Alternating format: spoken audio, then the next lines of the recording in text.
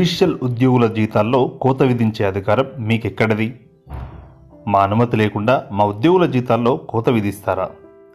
అంటే రేపు మా జీతాల్లో కూడా ఇలాగే కోత విధిస్తారా అని రాష్ట్ర ప్రభుత్వాన్ని హైకోర్టు నిలదీసింది. ప్రభుత్వం తీరు ఏమాత్రమూ సరికాదని, జ్యుడిషియల్ ఉద్యోగుల జీతాల్లో కోత పెట్టే అధికారం దానికి లేదన్నది తమ ప్రాథమిక అభిప్రాయమని పేర్కొంది.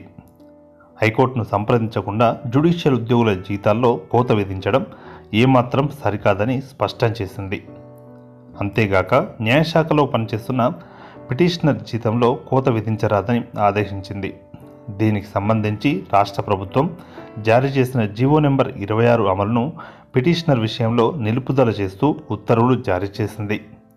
ఈ వ్యవహారంపై పూర్తి వివరాలతో కౌంటర్ అఫిడవిట్ దాఖలు చేయాలని రాష్ట్ర ప్రభుత్వాన్ని ఆదేశించింది.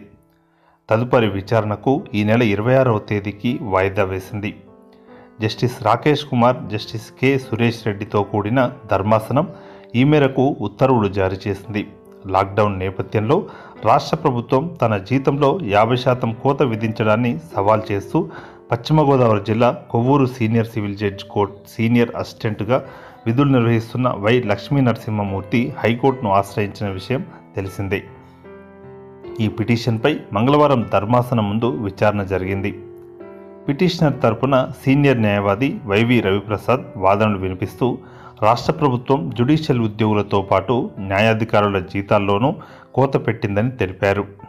జ్యుడిషియల్ ఉద్యోగులు రాష్ట్ర ప్రభుత్వ ఉద్యోగులు కాదని, అందువల్ల ఏ కారణంగానైనా వారి జీతాల్లో కోత విధించడానికి ప్రభుత్వానికి అధికారం లేదని పేర్కొన్నారు.